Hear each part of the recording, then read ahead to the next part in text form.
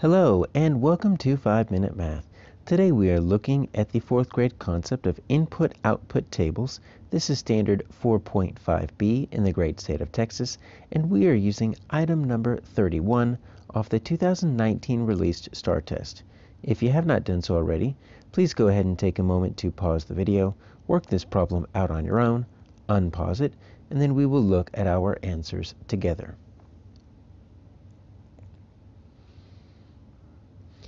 So we have just 4 numbers in our position here. That's going to kind of act as our input. We're looking for the relationship between the position and its value. So this value is going to act like our output, which means we're kind of looking side to side. And which rule? So that's what we're missing. If all we have is a rule, we have a complete input-output table.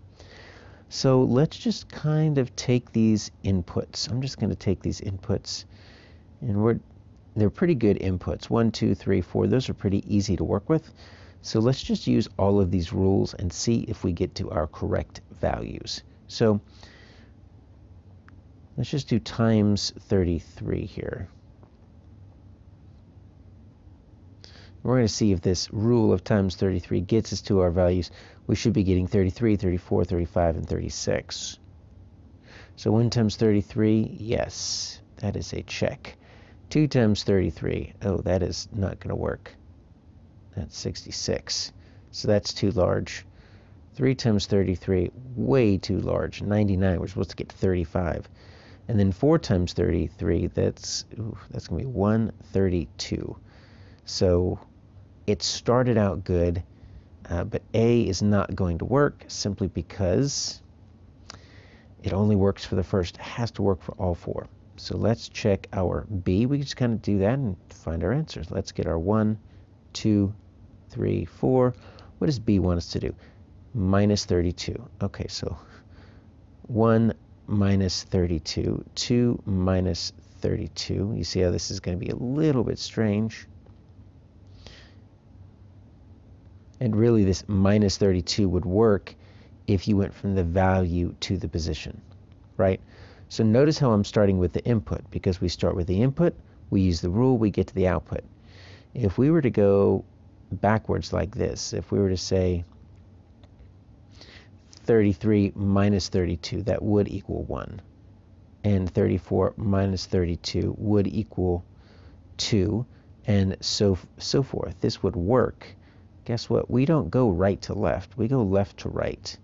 So it doesn't quite work that way. We have to go 1 minus 32, and that's just going to get us a negative 31. Think of if we are at 1 on a thermometer, we go down 32, that gets us minus 31. That gets us minus 30. This gets us minus 29. You see, we're going to get minus 28.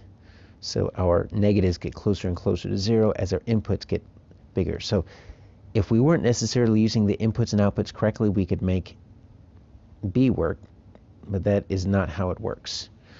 And then C, I've got my 1, 2, 3, 4, and we're going to divide by 33.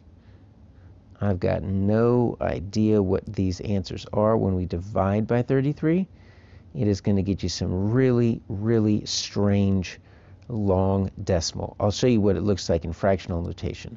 1 divided by 33 is literally 1/33. 2 divided by 33 can be like this, 2/33.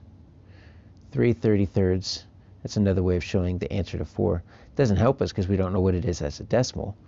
That is not anything like what we're looking for. So I really hope D is our answer, because A, B, and C are all not working for me. 1, 2, 3, 4.